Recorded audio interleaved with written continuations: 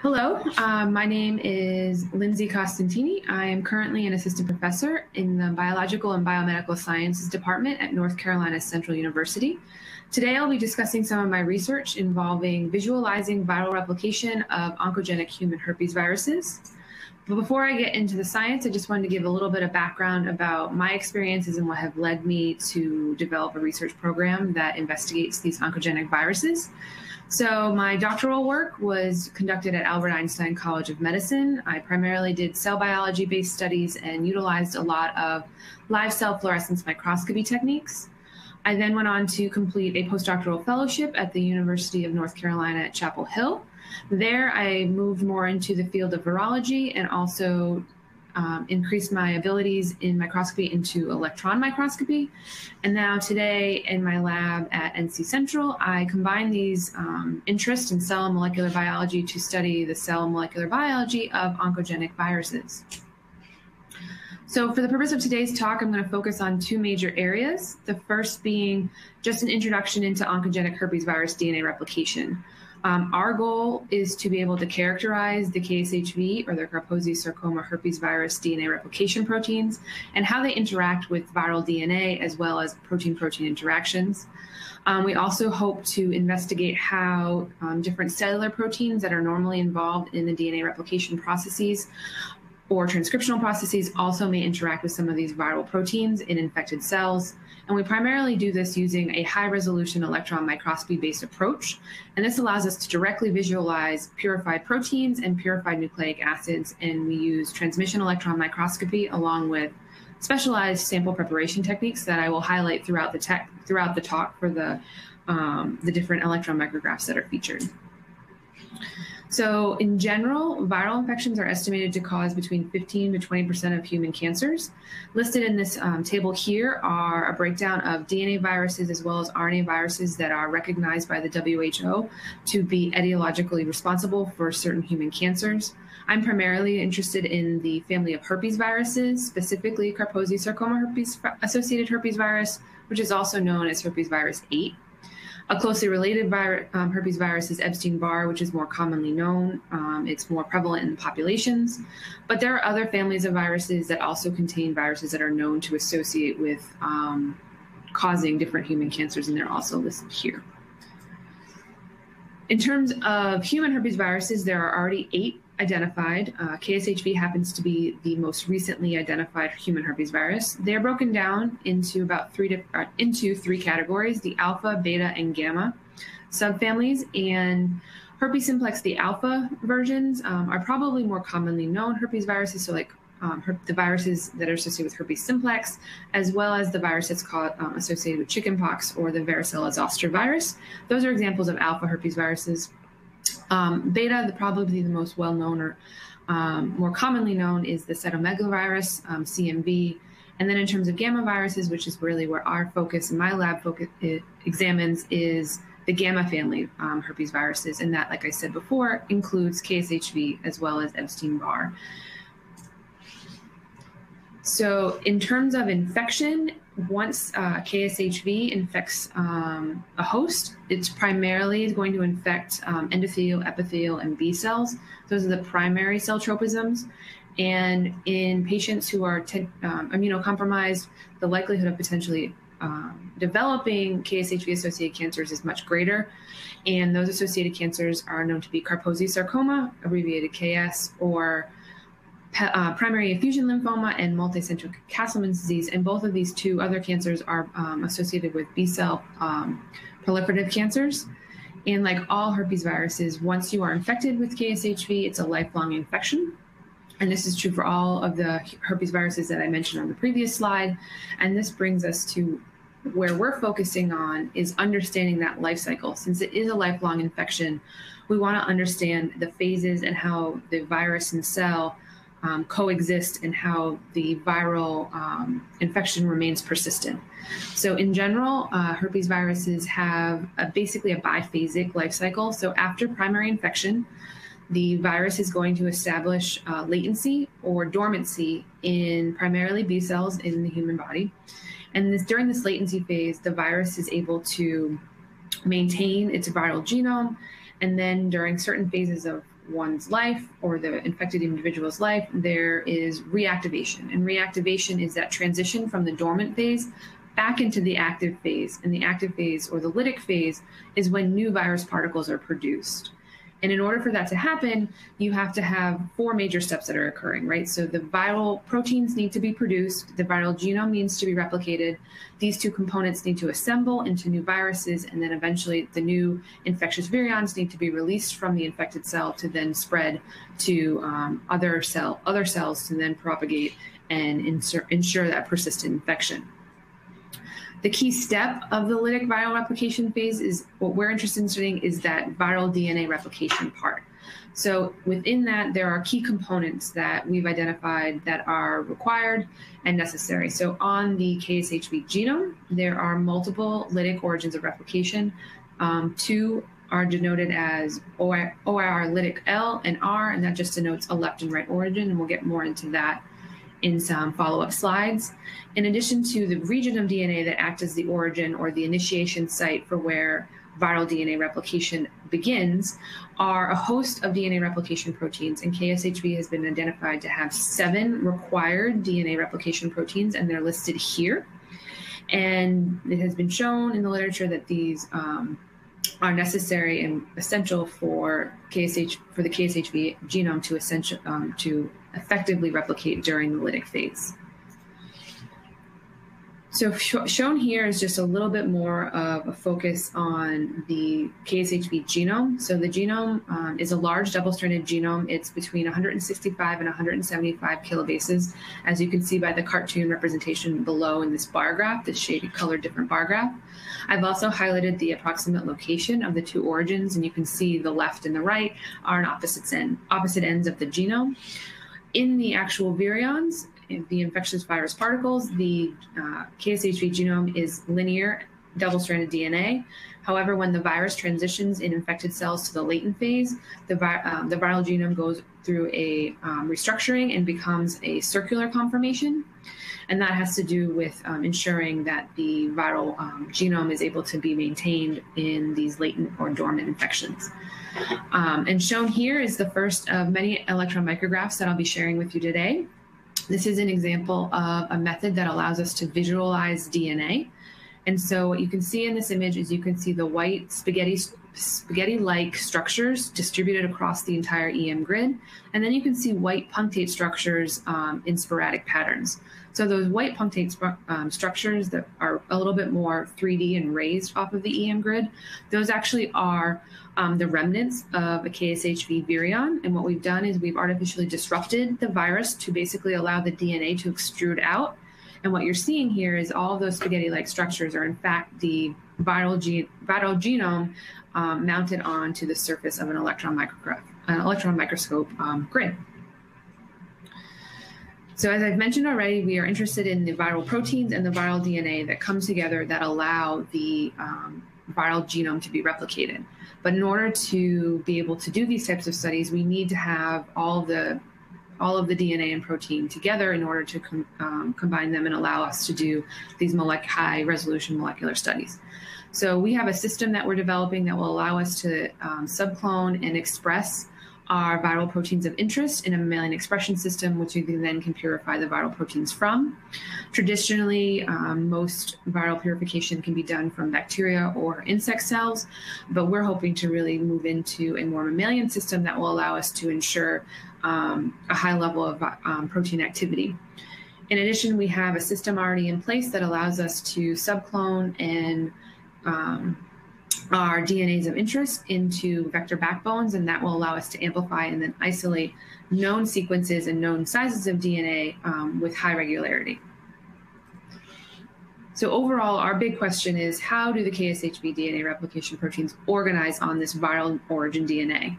And so this is just, again, a cartoon schematic of an overall, the linear double-stranded genome, and now we're just going to focus in on how some of these proteins interact with the origin of replication DNA. So I've just shown a cartoon representation here of the 5 viral DNA replication proteins that we already have in our lab. And we also possess both of the lytic origin DNA sequences that we can regularly clone and digest and then utilize in our studies. So our big question is, can we visualize DNA going from the closed conformation to the open conformation? In addition, can we also examine where on the DNA do the proteins of interest bind? How might these proteins interact with other DNA and other proteins? And is there a way that we can figure out the order in which the proteins assemble on this pre-initiation complex? The ultimate goal would be is if we can identify novel activities of the KSHV or herpesvirus DNA replication proteins that are unique from our own DNA replication machinery, we can then use those unique activities or binding conformations and all of those types of information that we infer to identify novel replication inhibitor targets that can specifically inhibit those activities while leaving the cellular machinery non-changed. So in general, to create an in vitro KSHV DNA replication system, we utilize specialized electron microscopy to visualize the purified KSHV core DNA proteins, as well as DNA and protein complexes. We began work on the 4 proteins listed here, which includes an origin binding protein, a processivity factor, a polymerase, and a single-stranded binding protein. But today I will be focusing on some of the work that we've been able to accomplish looking at the origin binding protein, OR50, also known as RTA, as well as some conformational studies where we've been beginning to examine how OR59, which is the processivity factor, assembles in vitro. So just to give a little bit more detail, so again, using TEM, we can look at protein DNA interactions. In addition to that, we can actually map protein binding sites, and we can map the locations as well as frequencies. And this is a unique approach because we already know the sequence of the origin sequences, and therefore we can then correlate position based on electron micrographs with location, and I will focus a little bit on some subsequent slides about that. In addition, one of the major advantages that we identified using TEM is that we are able to better assess heterogeneous populations and structures. So using more population-based approaches where you take an average, or you might do a gel-based approach, which allows you to look at what is the most prominent species or interaction or binding site, our methods really do allow us to look at the single cell level and really identify majority and minority different heterogeneous complexes.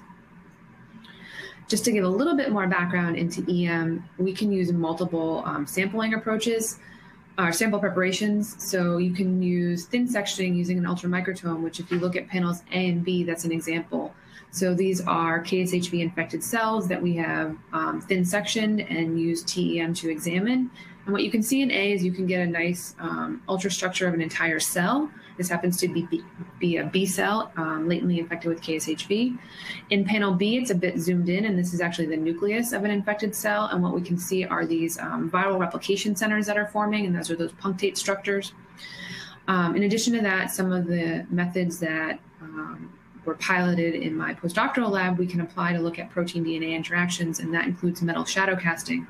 So if you go all the way to the other side of the spectrum to the nanometer scale, in panel G and H, you can see individual proteins or individual proteins binding to DNA. And the contrast that metal shadow casting provides really allows us to see this in-depth molecular detail at the nanometer scale. In addition, we also use a pretty standard electron microscopy approach called negative staining, and that allows us to visualize proteins, viruses, and vesicles. And some representative examples are shown in panel E and F. And again, I'm using a transmission electron microscope, and I'm using a digital camera to capture my images. So back to how we visualize the regions of DNA that we're interested in. Again, these are some representative EM micrographs. This is using a tungsten rotary shadow casting approach. This is looking at the right origin, which is approximately a 2.4 kb piece of DNA. On the left side of your screen, labeled KSHV origin DNA, we have just mounted the digested fragments of the origin, the right origin, and mounted them onto an EM grid. The background is that dark color. The white spaghetti-like structures that are on the surface are the actual DNA molecules. And you can see they will be mounted onto the grid, and they sometimes have more of an elongated shape, sometimes they form loops. And so all of that allows us to see how potentially differences in DNA structure that can arise when we look at different DNA protein interactions. In addition, because we want to have a quantitative approach, we can also preferentially label, since we again know the sequence, we can use a schematic or an approach where we use a biotin labeled DNTP that will preferentially only label one end of the origin sequence that we are interested in looking at. Then we can come in and add streptavidin, which will preferentially bind. And what you can see on the right-hand side of your slide is an example of what a labeled origin DNA will look like, in which case the arrows are denoting the streptavidin, which would be bound to the CTP that is integrated into our origin DNA. So with that allows us to have directionality, and I will show you how that matters when we get into the analysis where we're looking at binding site frequency and location. So a little bit more background about the first protein that I'm going to talk about today, and that's OR50. So again, we're interested in understanding how OR50 and the origin come together and interact. In general, OR50 it's known to bind to the lytic origin of replication. It's also known to interact with OR59, which is the polymerase processivity factor. It's shown to be essential for viral replication. It is known to recruit the entire DNA replication protein complex, key to initiating viral DNA replication. And it also has a role in initiating different lytic gene expression. So on the right side of your screen, you can see another representative electron micrograph image in which we have both OR50 and the right origin. We've done an in vitro binding assay, and then we've gone through the steps of mounting the DNA and protein complexes on a grid and use the tungsten rotary shadow casting method to visualize or provide additional contrast. Again, the background is going to be dark, and then you can see white globular structures dotted around the entire background. Those are proteins not bound to DNA. And then what you can see in the middle right side of the screen, you can see just a DNA molecule with no proteins bound. And then you can denote where the arrows are indicating that would be a location where OR50 has been shown to be bound to the origin DNA sequence. So like I said, we want to be able to quantify this, and our goal is to be able to measure frequency and map positions. Traditionally, a ChIP-seq type approach or a similar or comparable approach could be used to ascertain this type of information. However, those might not be as sensitive to locations that are maybe less frequent than others. And so what we can do, again, we have our schematic that will allow us, or our protocol that allows us to preferentially bind one of our ends of our origin, in this case, the right origin, with biotin. Then we come in and we label with streptavidin. We then do a binding assay with our DNA and protein of interest, and then we take hundreds of electron micrographs, and then we quantify that. So what we can do is then we can use our software and we can trace and identify the length of the DNA. So we can take full length, denoted by this gray overlay. Then we can go back and we can measure the distance between the streptavidin and the protein of interest, in this case, OR50. We can also measure the distance between the OR50 and the unlabeled end of DNA. We can also measure the distance between the streptavidin to the far end of the protein, as well as the far end of the protein to the unlabeled end of origin of the lytic DNA, the lytic origin that we're looking at. And together that we can do a correlation with the sequence, and we can convert our nanometer measurements to the base pair sequence of the lytic origin. And we can identify where on the origin that protein is bound. So this is just a example of mapping one of these sites. And if we map the position of this OR50 molecule on this molecule of DNA, it correlates to about a position 1900 base pair within the right origin, that piece of DNA that we're looking at. So we can do this many times, and we can quantify hundreds of different molecules. And what we can then do is we can map the frequency. So shown on the bottom of this panel, you see a gray bar with green, purple, and blue highlighted regions. The purple regions map to predicted OR50 binding sites. The green A region maps to previously published known binding sites that were identified using more traditional approaches. And the parts that are highlighted B and C are the regions that we have identified using our approach that seem to have high frequency of binding within those regions. And you can again see the frequency, and high rate of frequency correlates with a higher bar. And so from these types of methods, we're able to really examine difference, where the protein is binding, and then whether or not we see higher prevalence in certain locations. We can apply this same method to look at cellular transcription factors. So there are predicted consensus CFOS and CJUN sites within the origin right and left sequences. And what we can now do is, as a proof of principle, we can incubate purified CFOS and CJUN with our origin DNA that has 3 predicted consensus sites, and those again are highlighted with those purple regions. The purple regions map to where the sequence would be located on the piece of DNA. The blue bars that I've highlighted really just highlight the highest % of frequency for that region that correlates with our analysis. So again, the electron micrograph on the left shows you the DNA structure as well as the globular protein bound to it. And what we hopefully you can agree with us and see that the highest frequency is at those predicted sites, and the CFOS CJUN consensus sequence are extremely well studied and well characterized. So we feel that this is another proof of principle that will allow us to then extend our approach to look at multiple viral proteins and how they interact with viral DNA. Another advantage to our approach is not only can we do positional information and looking at the heterogeneity of binding, but we can also look at how that protein, the conformation. So as shown here, these are just 2 representative micrographs that are just showing, again, OR50 bound to different origin DNA sequences. And what you can see if you just look by eye is that there might be some size difference between the globular proteins associated with the DNA on the left panel versus the OR50 molecules associated in the right panel. And so for our approach, we can actually use standard proteins, standard globular proteins. So things like conalbumin and alcohol dehydrogenase have a very standard globular shape, and we know their molecular weight, so we can use those to compare to the proteins of interest. So OR50 has a predicted molecular weight of 75 kilodaltons, which will be comparable to a conalbumin molecule. In addition, alcohol dehydrogenase would be more correlated with a dimer, which is about 150 kilodaltons in size. So on the top panels, you can see the OR50 molecules bound to the DNA. In the bottom panels, on the left-hand side, you'll see just conalbumin examined during using electron microscopy. And so you can see these white globular dots associated all throughout the grid. And we can quantify those and take the areas of those. And then on the right side, you can see the same type of electron micrograph with alcohol dehydrogenase. Along the background, which is that dark color, you can see these white punctate structures that are the alcohol dehydrogenase protein. So we can then capture a bunch of electron micrographs, and we can then quantify the area of each of these molecules. So the ones that we know to be fairly regular and globular versus what we want to understand of whether or not the OR50 molecule binds as a monomer or a dimer. So from this analysis, we can see, and you can see the spread of all the molecules that we quantify.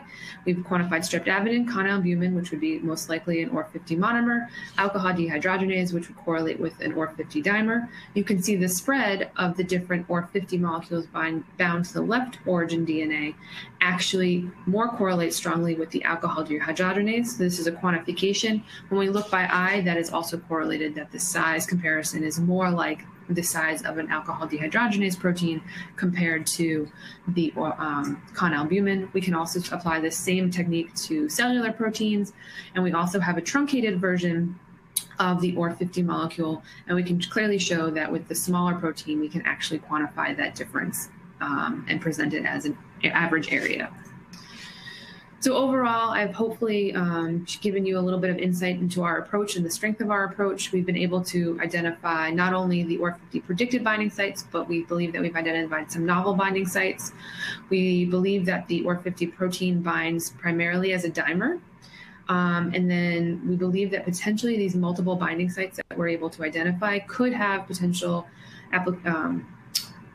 could be important in understanding the different functions of OR50, whether it's the transcriptional functions or the replication protein functions. In addition, we hope to understand more about how the OR50 dimerization might help to promote recruitment of these other proteins that are required for the DNA replication. So I have a few more representative data that will talk about the OR50 or the processivity complex and some of the initial analysis we've done doing this. So in this example, you have an electron micrograph, a representative electron micrograph of OR50 alone. So this is just the protein. And this is examined using negative staining. And what you can see on the micrograph on the left-hand side of your screen is there's a couple different structures. On the top, you see three ring-like structures, and those are denoted by the arrowheads. In the lower right-hand corner, you can see more of a petal-like or maybe 4 individual proteins that are coming together to form a complex. And in the lower left-hand corner, you can see an arrow that's denoting a potential OR59 monomer. So in terms of the functionality of OR50, it's known to bind to our origin DNA. It's also known to interact with ORF9, which is the polymerase, which this is a processivity factor, so that makes complete sense in that. And then in addition, we know that it also has a role and can bind with ORF50. So that's already previously known. So now later, after we do these individual characterizations, we can then move on to look at combinations of proteins using our approaches. It is also known that there's a predicted dimerization domain. So if we just examine OR50 using traditional methods, we can use native gels. And what we can use is we can use BSA as a size comparison. It's a relatively similar size estimate for monomers, dimers, et cetera. And so what we can see is that we can identify bands that would correlate with the predicted OR59 monomer, potentially dimer, and then we can see a large band that most likely correlates to an OR50 hexamer, which would be 6 of the proteins coming together. And that nicely correlates with the BSA ladder that we're using as a protein comparison. However, this doesn't account for the fact in that last slide with the EM micrograph, I was able to show you that we see 2 different conformations. And so we can see what we believe to be these more like petal-like structures, which are look to be composed of 4 individual monomers coming together to form a complex. In addition, we can see more of these ring-like structures where the individual proteins are less defined. We can then apply different quantifications and measurements, so we can actually measure the entire diameter of the complex to have an idea of what the overall dimensions are. We can also examine the dimensions of the internal pore. So it looks like there's a dark center. Presumably, if it is a processivity factor that potentially binds as a clamp type mechanism, you would assume that there would be some sort of DNA threading. And so we were able to quantify this using our EM techniques, and we were able to identify what that diameter could be. So using these approaches, we were able to identify some novel protein conformations. So OR59, the observations that we have are consistent with the homologous EBV protein, which is known to be oligomeric. We believe that it's forming these head-to-tail dimers, and they can be into tetrameric or hexameric structures. And based on our measurements, we understand that the central pore would be wide enough or large enough to accommodate a double-stranded DNA duplex, which has a diameter of roughly 2 nanometers. So we believe that the OR59, based on our preliminary studies, is functioning as a sliding clamp, which is consistent with some of the other predicted structures from other herpesviruses, but there is no overall consensus, and we're really hoping that some of our high-resolution approaches will allow us to investigate that further. So again, I just want to round out the seminar today with just reiterating some of the advantages of directly visualizing proteins and DNAs. Using EM, we can see heterogeneous complexes. We can assess the oligomeric state and DNA architecture. I didn't show you today in our presentation, but for instance, sometimes different DNA protein interactions will induce loop formations or replication bubbles, which again, we can all see using these techniques and specialized staining approaches. And not only can we take these images, but then we can take it a step further and quantify the data in terms of identifying position, DNA position mapping, as well as looking at molecular comparisons to understand what type of oligo or oligomer we're looking at. So in general, our future goals would be to really understand how this herpes DNA replication pre-initiation complex forms. So based on some of the data I presented and some of the other data that I wasn't able to share with you today, we believe that OR50 will initiate binding as a dimer. This will likely allow some sort of DNA distortion or unwinding at the origin, which will promote potentially the single-stranded binding protein to bind to the open origin. In addition, we know that ORF50 or RTA has the capacity to interact with the processivity factor or ORF59. So we predict that this will now allow for an interaction between the ORF50 molecule with the processivity factor. And then that will allow the recruitment of the DNA polymerase to then allow the initiation complex to ensue. So just with that, again, my focus is really understanding the viral DNA replication. Our lab also has projects that also investigate how cellular stress influences viral reactivation. And based on some of our techniques that I've highlighted, we are also eager to conduct collaborative projects that would have, that would learn something or gain some insights based on some of our approaches. So lastly, I just want to acknowledge those who have aided in allowing me to get to where I am today. Researchers and lab members and collaborators at Albert Einstein College of Medicine, as well as those individuals at the University of North Carolina, as well as the members of my lab here and some current collaborators. So thank you, and I look forward to receiving questions in the follow-up sessions.